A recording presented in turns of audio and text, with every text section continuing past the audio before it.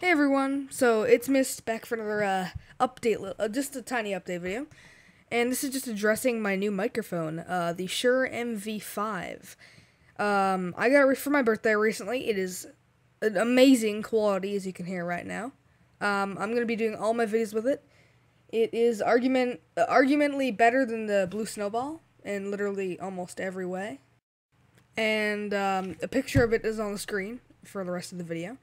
It looks really nice. It's all aluminum steel. It's a very nice picture. Very nice microphone. Very durable to dropping and falling. And the stand comes off. It separates from the microphone itself. The microphone itself is the tennis ball shape on the top.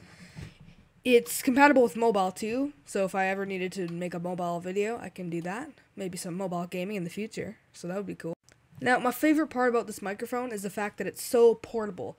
Like, I have to do a 2-week commute from town to town, quite a long trip, every 2 weeks. So this comes in handy, the portable part. The box is so small, it's like I can just take it with me almost anywhere. I can shove it in my pocket, basically. Not even the box itself, I could just take the microphone in my pocket if I needed. And that's about all I have to say. It was only $30, $20 more expensive than the Blue Snowball itself. And, yeah, it's a heck of a lot better than the Blue Snowball, too. Professional audio users use it. Now, very quickly, I'm going to do a test of my microphone now that I have and my previous mic. Alright, so this is my old microphone. As you can see, the quality isn't as good. This is it, Razor Kraken. And as you can see, this is the Shure MV5. Quality is a heck of a lot better, as I said previously.